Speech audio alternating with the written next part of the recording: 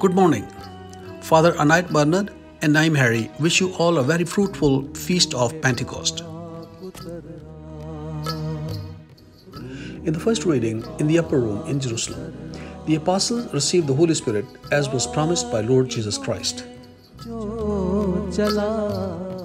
In the second reading, St. Paul says that without the Holy Spirit, none can say that Jesus is the Lord. In the Gospel, Jesus himself gives power and authority to the apostles and to their successors to forgive sins. Today's reflection: Pentecost, the birthday of the Church. The faithful of a renowned city parish had made the plan from the last few months to collect funds to prepare a cake of 21 pounds.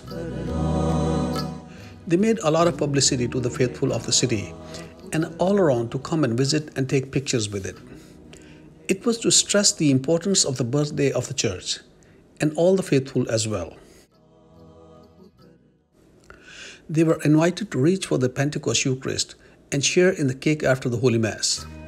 People from all over came to the church and listened to the Sunday message and were enriched in their faith that the Holy Spirit always helps and guides them through the sacraments.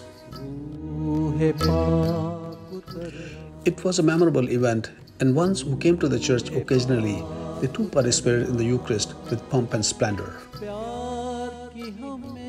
How adequately we thank the Lord for the gift of the Holy Spirit and celebrate the birthday of the Church, including each one of us.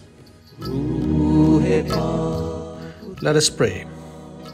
O God, on the feast day of Pentecost, we pray for the Church.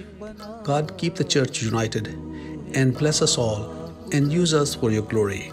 We ask this in Jesus' name. Thank you for joining us, and may God bless you and your families. And I'll see you tomorrow. God bless you.